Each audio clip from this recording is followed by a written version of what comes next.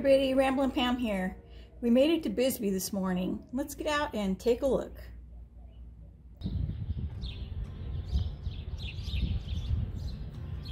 At 5,300 foot, it was nicknamed the Mile High City.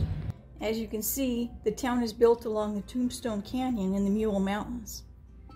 To say that Bisbee is known for its rich mining history is an understatement. Bisbee was one of the richest mineral sites in the world. It produced almost 3 million ounces of gold and more than 8 billion pounds of copper. Wow. In 1878, the return on copper was so great that they began smelting operations locally instead of sending it all the way to Pennsylvania.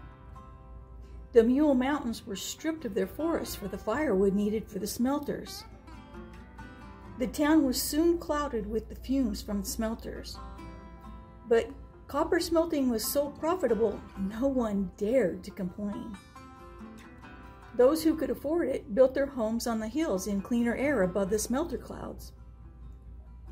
The homes were so close, they say you could spit off your porch and hit your neighbor's house below. These steep staircases are all over town. We saw them everywhere. Every year they have something called the 1,000 Stair event. People race the 1,000 steps to the top. That sounds like a lot of fun. I wonder if they have something shorter like a 20 stair event. I might be able to do that. By the turn of the century, reportedly more millionaires were made in Bisbee than anywhere else in America. And with that growth, among other things, came Bisbee's most infamous street, Brewery Gulch, where the nearly 50 saloons and brothels sprang up. It was a fisticuffs kind of town at that time.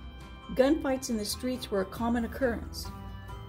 At one time, Brewery Gulch used to be regarded as one of the liveliest places in the West. But as we walked along these streets today, I think it might be just a little calmer these days. I thought the architecture of downtown Bisbee was really pretty. This was a fun little stop.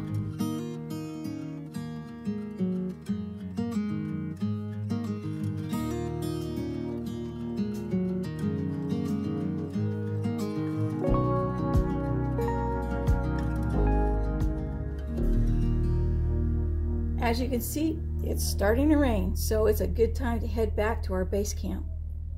We ended up stopping at Mario's Bakery and Cafe for lunch in Tombstone. They served up a great turkey sandwich on fresh baked bread and cookies for dessert. Back to camp, the shower subsided and we were treated to this beautiful rainbow, the perfect ending to a perfect day. Thank you all so much for watching.